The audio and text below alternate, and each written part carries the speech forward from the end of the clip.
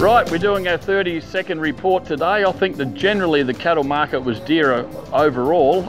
There's only 900 cattle here. Bullock showed a dearer trend. On the young cattle, the quality cattle sold well.